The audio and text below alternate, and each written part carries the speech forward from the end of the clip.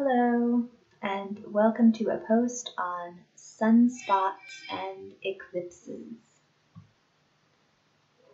Once upon a time, a scientist wrote a paper about how sunspot activity correlated with climate change over long timescales. A mathematical model was proposed in which the sun rang like a bell with two layers. It fit the data and made a testable prediction, but that prediction was not popular with certain politicians and scientists who insisted that the system was far too complicated to understand without their expensive supercomputer-based models.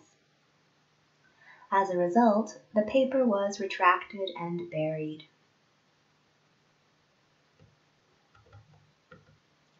Such a story is relatively common, but it has played out recently with respect to a famous paper about sunspots that made predictions about the climate. I wrote about this paper last year and am disappointed by its retraction because I think that the journal knowingly misinterpreted what was written in the paper and discredited it due to political pressure. Their jargon-filled retraction reads as follows. The analysis presented in the section entitled Effects of SIM on a Temperature in the Terrestrial Hemispheres are based on the assumption that the orbit of the Earth and the Sun about the solar system barycenter are uncorrelated, so that the Earth-Sun distance changes by an amount comparable to the Sun barycenter distance. Post-publication peer review has shown that this assumption is inaccurate because the motions of the Earth and the Sun are primarily due to Jupiter and the other giant planets, which accelerate the Earth and the Sun nearly in the same direction and thereby generate highly correlated motions in the Earth and Sun. Current ephemeris calculations show that the Earth-Sun distance varies over a timescale of a few centuries by substantially less than the amount reported in this article. As a result, the editors no longer have confidence in the conclusions presented.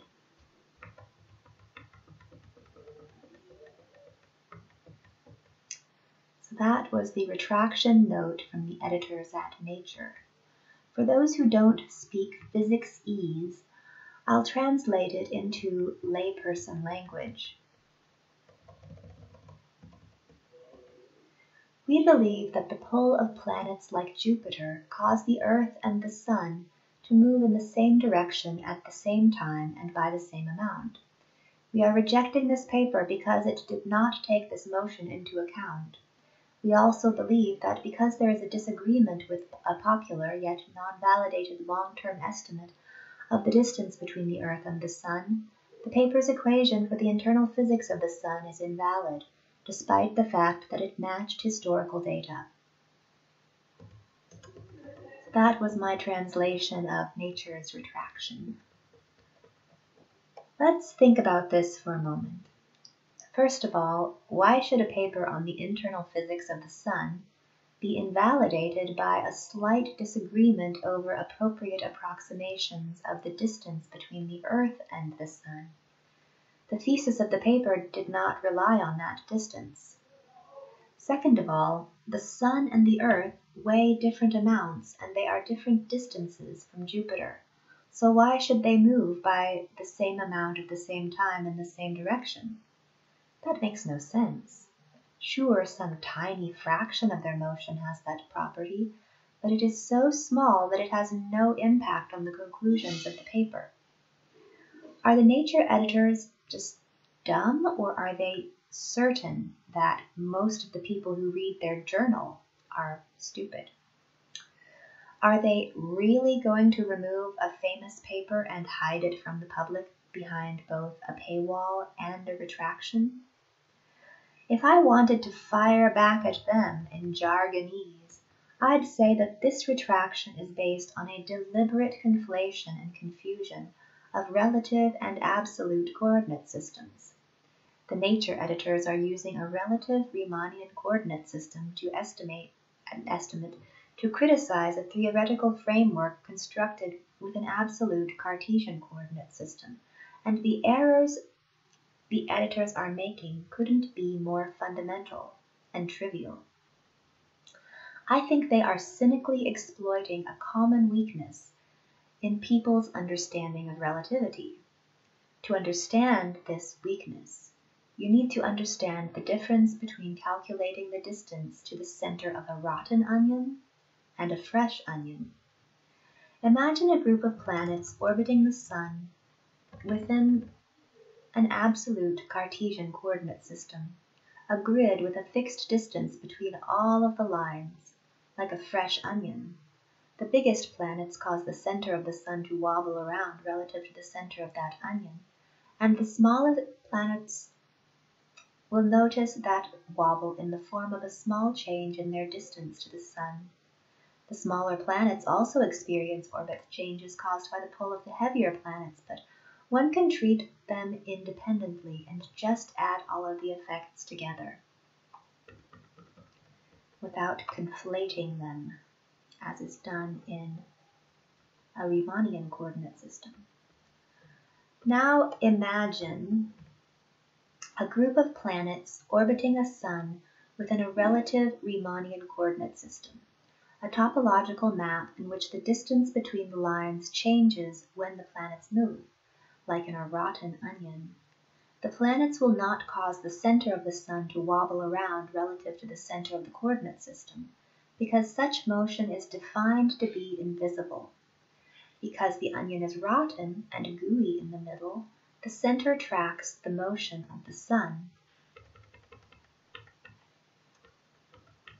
If smaller planets compare their distance to the center of a fresh or rotten onion coordinate system, they will clearly calculate different distances at a given instant in time.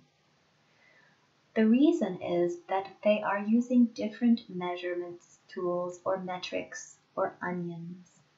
The relative Riemannian metric changes to compensate for the motion of the planets, and the absolute Cartesian metric stays fixed. The editors at Nature retracted the sunspot paper because it used the language of fresh onions rather than rotten onions. Strangely enough, this sort of confusion is also the reason that astronomers mess up their calculations and see dark matter filling the galaxy. When they forget that the onion they are using as a measurement tool is rotten, they mistakenly apply Cartesian intuition to a Riemannian system and confuse the rotten goo within their coordinate system for things that actually, objectively exist. But if I spilled a jam on a map of the world, I wouldn't think that I had discovered a new continent. But this is what astronomers do when they see dark matter everywhere. Of course, mathematicians all know that the discrepancy in distance within onions is irrelevant for the calculations of planetary trajectories if you take into account the maximum speed with which energy can be transported through the fresh versus rotted onion flesh. But astronomers are not usually mathematicians. They use the sorts of programs and simulation tools developed by mathematicians, but they don't usually understand them completely. Clearly, the editors of Nature, the world's top physics journal, don't understand these tools either. That was why they retracted a physics paper that had been written by a mathematician as the lead author. I think Nature is censoring a paper that does not line up with present-day climate politics, that exposes the emptiness of the concept of dark matter, that suggests that solar and climate activity is predictable with simple equations, that clarifies the way in which heat from the Earth's core is driven by the solar magnetic field. If you don't think that scientists censor one another, think again. Walter Levin was banished and defamed after teaching fundamental physics to an international audience. He was accused of sending lewd emails to a student in another country. Freeman Dyson was banished from physics to the realm of mathematics when he developed a theory of fundamental physics that was too simple and clear. There are things called no-go theorems that prevent physicists from unifying gravity and electricity. Whenever someone tries to get around these theorems, the community attacks. Based on these incidents, I suspect that if there is such a thing as a distributed idea suppression complex, it sure hates high-profile physics teachers. Maybe they just don't want the sort of teachers who seek out an international stage or a layperson audience. One is only allowed to discuss real physics if one uses a coded language of mathematics. But shh, don't let the physicists find out. Just keep them building things that they don't fully understand. When I see a Poincare disk, I see a distributed idea suppression complex. When you are confined to the disk, as in the standard model of particle physics, you will find things like the 30-degree Weinberg angle mysterious. But if you look up from the disk into Cartesian space, you understand that classical physics has been approximated by modern physics. The disk is a relativistic portal to an absolute reality. Sometimes disks, both near and far, obstruct the light of the sun, and I think that if viewed as distorted gravitational shadows from the planets, sunspots are examples of this sort of obstruction. I know, everybody learns in class that this idea has been ruled out. But did they prove it to you? Did they prove to you that it had been ruled out? They didn't prove it to me, and with some digging I found the idea still circulating in literature from the 1970s. I get the sense that there are certain facts that are just repetitions of rumors passed down in classrooms. I think this because the modern physics classroom has many elements of the monkey versus ladder experiment. Just put a group of monkeys in a room with a ladder and a banana at the top of the ladder. Spray the monkeys with water every time one tries to climb the ladder. Replace one of the monkeys in the group with a new monkey. He will be attacked by the other monkeys when he tries to climb the ladder. Continue replacing the monkeys in the group with new monkeys. Eventually, the monkeys will attack one another for trying to climb the ladder, even though none of them has ever been sprayed with water. Sunspots are not bananas, but they are certainly correlated with the distorted gravitational or tidal shadows which the planets cast upon the sun as they travel around it. However, people who like thinking of the sun as something isolated rather than as part of a holistic solar system will not agree with this assessment. They will insist that impossibly complex, chaotic magneto-hydrodynamic motion within the mysterious heart of the sun is the cause of sunspots, and that the Earth self-generates its magnetic field in a way that has nothing to do with the sun.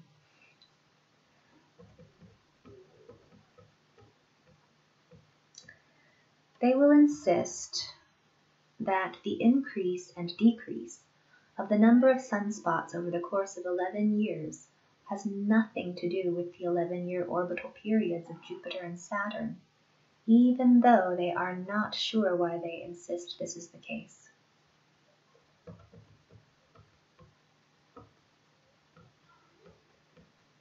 This picture gets muddied even further by controversy over the appropriate way to ascribe causality to sunspots. A simple way to explain sunspots is to say that they are distorted and overlapping gravitational shadows cast by planets. A complicated way to explain sunspots is to say that they are like bubbles popping on the surface of a pot of boiling water. The simple explanation is given in terms of harmonic relationships that are largely deterministic, even though we may not know the initial conditions well enough to determine the future with any precision. The complicated explanation is given in terms of these statistics of complex, chaotic magnetohydrodynamics that can only be calculated with supercomputers, and even then, we can never be sure of their predictive power. These methods might both give similar answers, but one theory suggests a more predictable system than the other, at least in principle, if you had godlike access to initial conditions, which we don't. And it can be calculated by anyone with access to some pencils and paper. Why might there be an effort to convince students that the sun and the weather are completely unpredictable over long timescales? All I know is that the data about where sunspots form and migrate is pretty, but it's typically presented in a non-intuitive, non-illuminating fashion, and sometimes such noise is worse than nothing.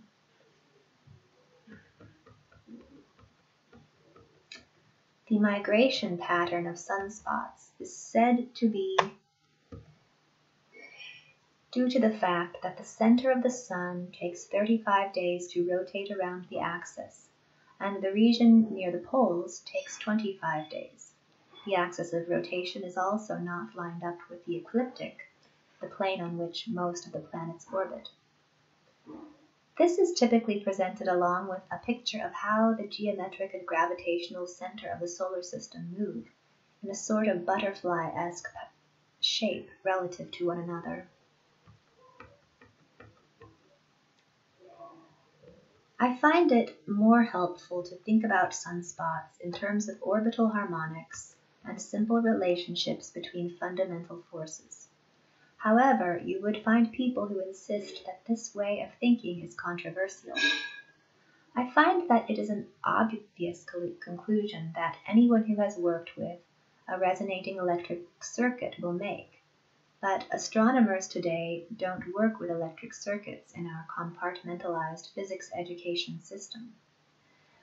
To avoid overcomplicating the basic mechanisms, I tried to imagine what sunspots would look like if the solar system consisted of just the Earth and Jupiter. For around 11 years, Jupiter is on the upper side of the ecliptic disk, and for the next 11 years, it is below that disk. Relative to an observer on the ecliptic disk, Jupiter is spinning clockwise when it is above the disk, and counterclockwise when it is below the disk. It helps to imagine an ecliptic-oriented observer at the center of the sun, who is responsible for how the solar magnetic field will look to the Earth. When that observer looks out at Jupiter, it sees a spin-up planet or a spin-down planet, depending on where Jupiter sits relative to the ecliptic disk. In other words, it sees a planet with positive polarity or a planet with negative polarity, depending on whether Jupiter is above or below the disk. When Jupiter passes from the top of the ecliptic disk to the bottom of the disk every 11 years, the sun's polarity flips in order to compensate for this change of polarity. I'm sure that there is an atomic analogy to be made, but I don't want to overcomplicate things. In short, from the Earth's perspective, the sun likes to keep its polarity opposite of Jupiter's, because Jupiter is a very big planet. I'm sure that with more planets, the situation gets complicated, but I think that this simple model can point people in the right direction. Maybe it makes more sense to think about the disk defined by the sun's equator rather than the ecliptic disk defined by the Earth's orbit. But my guess is that the sun's magnetic field might look different to each planet and should be thought of from multiple perspectives. After all, a wind will seem to change direction if you turn around and face the opposite way. Sometimes it is hard to understand different points of view when you are confused by relative conceptions of space and time. Here and there, you will find speculations on the internet about correlations between sunspots and various geophysical effects, like volcanoes, but these tend to be pushed to the fringes of the scientific community, and the issue is muddied with the fact that sunspots track changes in the magnetic field and heat of the Earth's core, and that both sunspots and tidal forces on the Earth are caused by the pull of nearby planets. When trying to separate these effects from that of the lunar apse cycle, everything gets even more confusing. With this situation, it is always possible to find fault in someone's work and impossible to ever meet the standards of the academic physics community. The standards of academic physics are quite interesting. Sometimes the community is a stickler for mathematical formalism, and sometimes it is satisfied by those who draw pictures with overfitted simulation tools, or write down form factors without more justification than "it works." Politics and money tend to determine these preferences.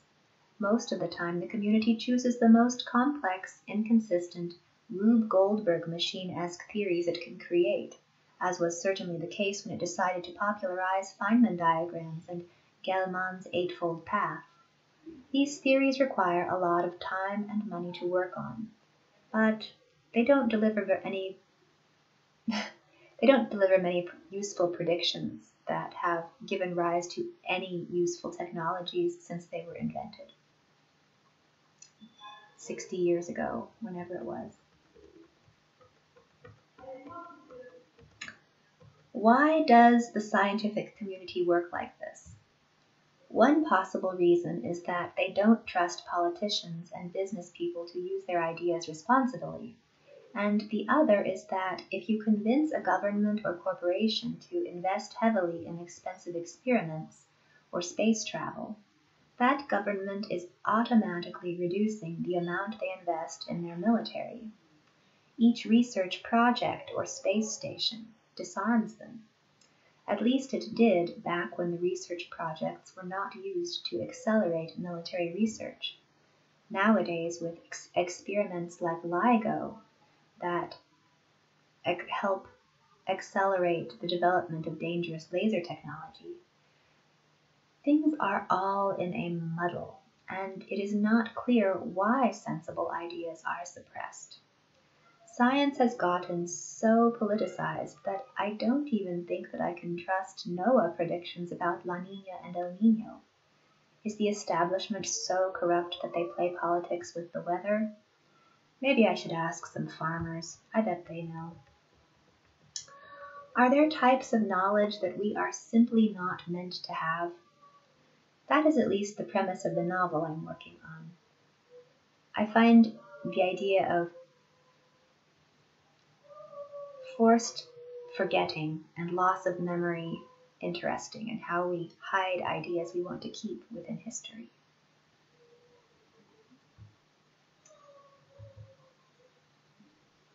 With that, I'd like to thank you for watching this video. In my next video, I will not attempt to maintain one position for the entire duration of the film. I did that in this one just to do something different.